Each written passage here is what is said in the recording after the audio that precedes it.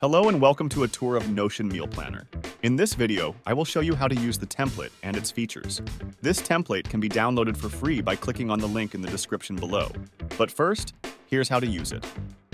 Here we can view all of our added recipes. Let's check out an existing recipe, for example. As you can see, we can add a cover image by uploading a saved file from the web. This will make our recipe easier to identify.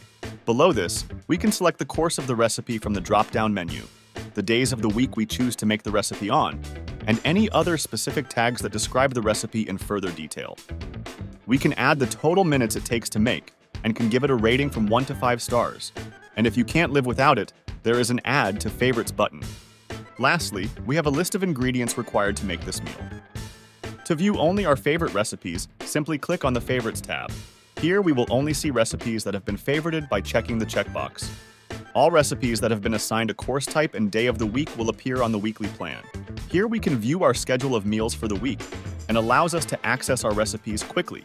This makes it super convenient to find the ingredients list when we need it.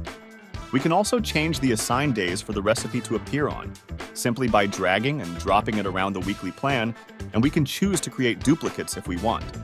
As you can see, the assigned days have automatically updated. Recipes can also be added to the weekly plan by simply dragging them across databases. Lastly, we have a list of ingredients required to make each recipe and also a shopping list. We can divide ingredients into separate categories for better organization. Simply click on any ingredient to view its related recipes. This will help you figure out the quantity needed when it comes to shopping.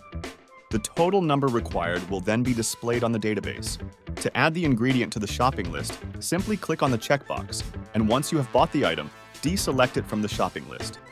I hope you found this video useful. Once again, you can download this template for free by clicking on the link in the description below. Thanks for watching.